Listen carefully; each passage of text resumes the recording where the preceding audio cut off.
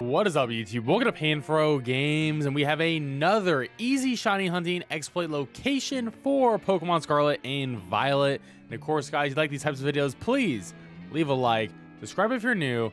I really appreciate it. So we're back in the desert, and we covered the desert a lot. However, there are two new hunts in this video that we have not covered, which is very exciting stuff. We're going to be covering Sandile and Rellor for Pokemon Scarlet and Violet. Now, to begin with this spot, we are going to go to the middle of the desert, the Watchtower, and we're going to go right over there. Now, Sandile is a dark type Pokemon, which you can actually very easily isolate hunt here with a dark type sandwich. So that is going to be our very first hunt in this spot. So we're going to climb up this mountain right here, and this is a little small little mountain, but once you're up here, you're in the right area. You want to get up onto the flat plateau, and I sort of recommend going over towards this part right here. Now, once we're up here, obviously we're going to save our game. We always save our game. Reason being, well, if you make a mistake within the 30 minutes, you don't get the shiny, something happens, well, you save your game, you can just reload your save and be good to go. Now that we have our game saved, we're going to set up a picnic here. Now, if you get this message, you're just going to move a little bit further away from the edge and then do it again. And, you know, sometimes you get a little bit too close to the edge. All right, there we go. We got some good spacing now. So to begin, we're going to use a dark type sandwich to exclusively hunt for Sandile here, which is a cluster spawn. So to begin with the Sandile, we are going to be using a shortcut method here. We're going to be using a smoked fillet, one salty and one sweet. Of course, you could try 3 smoked fillets with a cucumber and a pickle, and that will work just the same. And there we go. We got Sparkling Tidal and Counter Power level 3. And with this, we'll be able to get Sandile exclusively. So because we are here on the rock, we actually want to get a little bit better of a position to see the ones over here, but there's currently no shinies. So, let's get our picnic reset spot perfect. I think this is going to be one of the better spots right here, exactly where I am. A little bit hanging on the right. You're not going to really get spawns to your right, and that's okay. They're all going to be in front of you, which is sort of like a nice, convenient thing. So the shiny for Sandile is going to be golden. So instead of this sand color, you get this nice golden gator. It's going to be nice and bright. They come in as individual spawns and as cluster spawns. So this is why I really like this spot right here.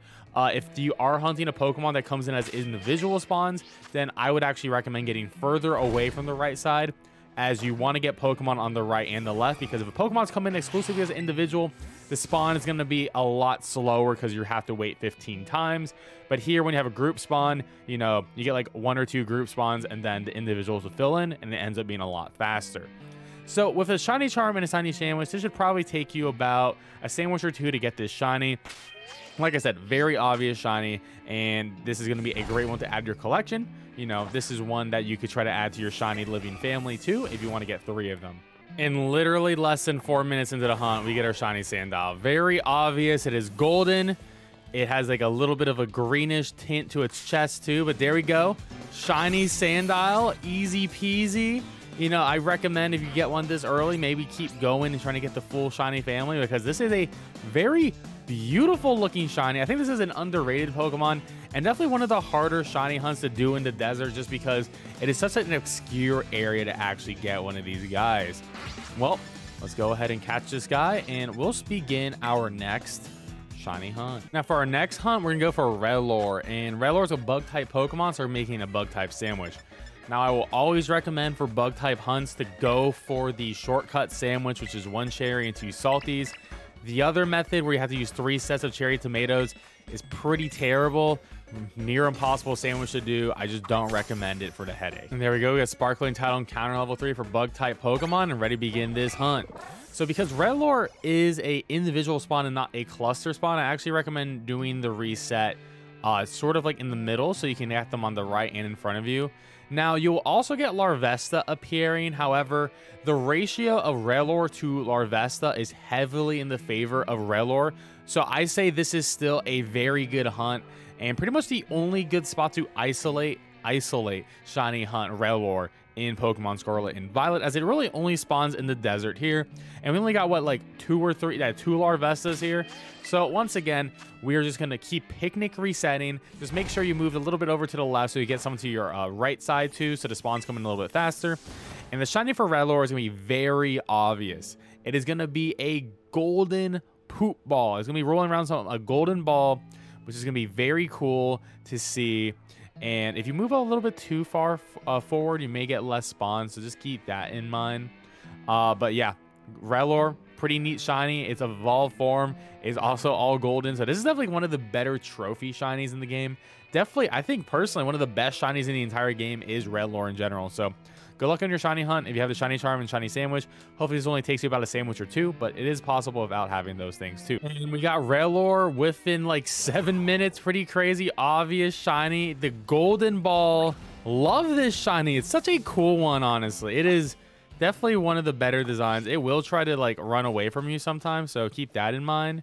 There we go. Shiny Rellor for Pokemon Scarlet and Violet. Hopefully this video was helpful in getting that. Also, the face is blue. Not like you'll ever actually notice the face on this little guy, but you know, there you go. And time for our next shiny hunt. And now our hunts from this point forward are going to be all hunts that we've covered on the channel already, but if you're new, we're going to cover them anyways. So we're going to be going for Bramblin, which is a ghost type Pokemon. So we're going to be using a red onion and 2 salties for this hunt. There we go. We got Sparkling Title Encounter level 3 for ghost type Pokemon and ready to begin this hunt. So the reason why we go for a ghost type sandwich and not a grass type one is because you also get Caspicated with a ghost type with a grass type sandwich, which means, you know, it's not gonna be truly isolated, but these guys spawn in real quick, as you can see, and the shiny is gonna be very obvious. You're gonna just look for the tips on it. It's gonna be white tips instead of like the tannish tips. It's actually really bright. You'll be able to see it. You can also notice from the bottom of the plant too, where it's gonna be green instead of the brown. So that's another good way that you can tell. But you can see how the spawns come in really fast, and depending where you're located, they'll come in from the bottom too, or just in the top. So if you just want them on the top, I recommend getting closer, but you can decide how you want to do this hunt. Now let's move on to our next shiny hunt. Now for our next shiny hunt, we're going for Rufflet, and we can do this with a flying type sandwich. I'm going to use 1 prosciutto and double salty. There we go. We got Sparkling Title Encounter level 3 for flying type Pokemon, and with this, we're going to be getting Rufflet. Now Rufflet will spawn in very similar to how the Sandile spawned in, as they are going to be individual and cluster spawns. So if you don't want them on the right, you could get closer to the right side and then just have them all in front of you if you prefer that. The shiny for Rufflet is very easy to tell. Instead of that blue body, it's going to be an all brown body. The annoying thing about Rufflet is, as you can see, they fly around. So if you want them all in one area so you don't have to look around and see where they're flying, maybe it's probably a better idea to get yourself more towards the right side of the edge here so they just spawn in front of you. So we got right enough, and they're going to spawn right in front of us. Now, it can be a little bit hard to see, and wait, that is a shiny Rufflet right there immediately. Oh my god. Shiny Rufflet with less than a minute. So if it is flying in the air, we can just use LZ to aim and then RZ to throw. And there we go, shiny Rufflet. I wasn't even trying to hunt that really, but there we go. Sometimes it be like that. Sometimes the content creator luck is real. And let's move on to our next shiny hunt. For our next hunt, we're going for a fire type sandwich. So we're going to use 1 piece of basil, 1 salty, and 1 sweet. And with this, we can shiny hunt for Larvesta. There we go. We got Sparkling Title Encounter Power level 3 for fire type Pokemon and ready to begin this hunt. So Larvesta is going to be very similar to Rellor, where it's going to be like individual spawns coming up. So if you want to be on the right side and you don't want any on the right spawning up, you can just hang on the right. Personally, for one of these, I like to hang out towards more to the middle so we can get spawns on the right and spawns in front of us too. Now, shiny Larvesta, very obvious. It's going to be like yellow instead of red. The whole body's going to be much more golden in general. Because it is a bigger Pokemon, I noticed in the game that bigger Pokemon do sometimes take more time to spawn in. So it may take a little bit more time to get all 15 Larvestas spawn in, or, you know, you can just feel free to restart whenever you're more comfortable with. I usually do is like, oh, I see like 10. I'll just restart then. You know, it really depends on what you want to do. But hopefully we'll get this one with a nice sandwich or 2. And let's begin our next shiny hunt. And for our next shiny hunt, we're going for a psychic type sandwich, which means we're going to use 1 onion and double salty. There we go. Sparkling Title Encounter level 3 for psychic type Pokemon and ready to begin this hunt. Now we're gonna be able to get shiny Flittle with this method, and Flittle will be appearing in front of us and also to our right as well. Now Flittle's gonna be a very obvious shiny because instead of that hot pink, it's gonna be like a hot lime neon green color to it. The bottom of it is also brown, but you're gonna notice the green before you notice the brown on this guy. beauty of this thing is, it's, even though it is individual, look how quickly it spawns. So it's going to be a really nice hunt, relatively easy, and you should definitely get one of these in a sandwich or two. Now, our next hunt is going to be for Stonejourner, which is exclusive to Pokemon Scarlet. And to hunt this, we're going to use 1 jalapeno and double salty. And there we go. We got Sparkling Tidal and Counter Power level 3 for Rock-type Pokemon and ready to begin this hunt. So we're going to be able to get Stonejourners popping up. Depending where you're positioning, you get some in front of you, some to your right as well. The shiny for Stonejourner is going to be really obvious. The stone color on it is going to be black instead of gray, and the spots are going to be actually reversed with its normal colors too. So it's going to be super easy to notice in a crowd of Stonejourners. Just look for the one that is different, and hopefully you get this one within a sandwich or two. And for our last hunt for today's video, we're going to be going for a steel type sandwich, which means we're going to be using a hamburger, a salty, and a sweet. There we go. We got Sparkling Tidal and Counter Power level 3 for steel type Pokemon and ready to begin this hunt. So we're exclusively going to be able to get Orthworm in this location, and once again, depending on your spawns, you could be getting some to your right and some in front of you, depending all on your positioning here. Now, Orthworm shiny is very obvious. It's going to be blue instead of red, and it's definitely one of the best shinies in the game. I'm definitely a big fan of the blue shinies in general. Now, I will say that Orthworm in general spawns really slow in, so I actually think if you check out my town reset method for this guy, I think it's going to be a better hunt for this Pokemon overall, just because the spawns are a little bit slow here. But there you have it, guys. That is all of the Pokemon that you can pretty much isolate shiny hunt in this location for Pokemon Scarlet and Violet.